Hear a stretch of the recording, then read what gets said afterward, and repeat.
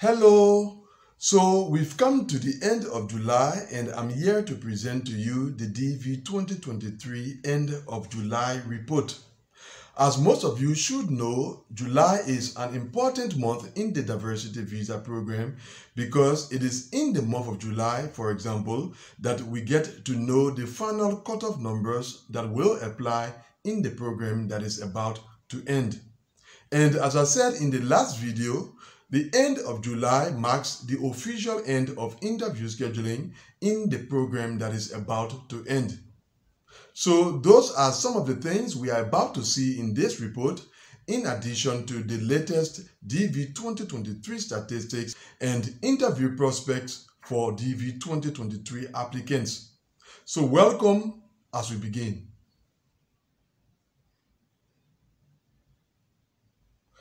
So we begin with the latest DV 2023 CEAC data as published by Zaticius on his website. But I must mention that the statistics that we are about to see represent the reality of the DV 2023 program up to around Thursday of last week.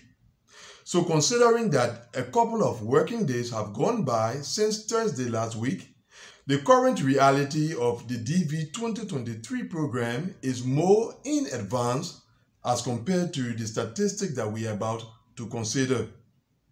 So up to around Thursday last week, a total of 44,631 diversity visas had been issued out. And so by now we can say about 45,000 visas have so far been issued out in the DV 2023 program, and we are still left with around 10,000 visas to be issued out during the months of August and September before the 2023 program comes to an end. So on average, that's about 5,000 visas for each of those 2 months remaining.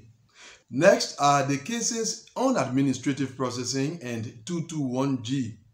A total of more than 6,000 applicants find themselves in either of those situations.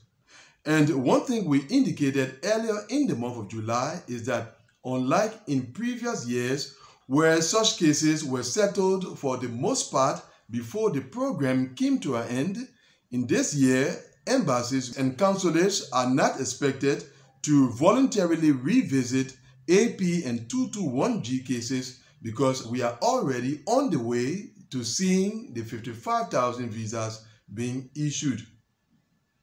Then to the visas that have so far been refused, more than 4,000. I usually don't comment on the refused cases. Once cases are refused in the diversity visa program, there is no way that outcome can be overturned. So for those of you who have been asking concerning other options after your diversity visa was refused, I use this opportunity to say that there's no further option after your case has been refused. And I'm speaking about real refusal and not AP or 221G. Next, we have the ready cases or the cases that have been scheduled for interview. In a moment, I will return to that before we get to the end of this video because the ready cases are connected to interview scheduling, which is another section of this report. But one thing I must mention is that the bulk of those cases are scheduled at embassies with positive performance reports.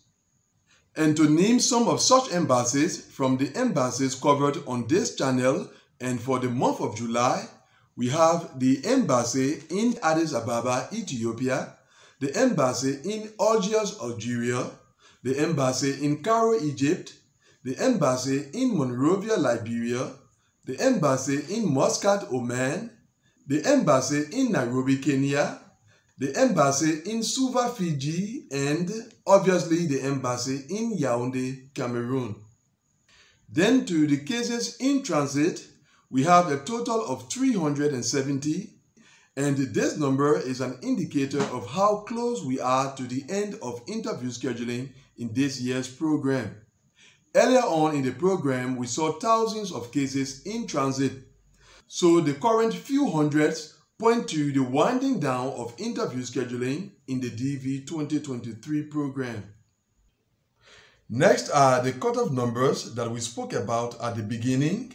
As we said, the final cutoff numbers to apply in the DV 2023 program were published earlier in the month of July, and the various regions and exception countries happen to find themselves ending the DV 2023 program with the following cutoff numbers. Africa and North America are ending the DV 2023 program being current. For Asia, the final cutoff number is 21,000. For Europe is 32,000. For Oceania is 2,500. And for South America, it is 3,150. And in the case of the exception countries, beginning with the Africa region, in the case of Algeria, the final cutoff number is 45,000. For Egypt, it is 43,200. For Morocco, 63,400. And then to Asia, where the final cutoff number for Iran is 16,000. In the case of Nepal, it is 21,000. Then finally to Europe, where for Russia, it is 32,000. And Uzbekistan, where it is 17,000. And we said that applicants of the DV 2023 program with case numbers equal to or higher than these cutoff numbers that have been reported for the respective regions and exception countries have been eliminated from the DV 2023 program. Now, concerning the prospects of the DV 2023 program, we indicated in the last video that interview scheduling will continue throughout this week and even into next week until the next visa bulletin is released. And we added that those who have the best chance of still being scheduled are those who submitted their DS-260 early enough and who are assigned at embassies that are doing what they should do. And we also suggested that applicants should continue to check for their interview notification even if they do not have the best chances of being scheduled, because at this point in the DV 2023 program, anything is possible for individual cases. So yes, continue to check for your interview notification.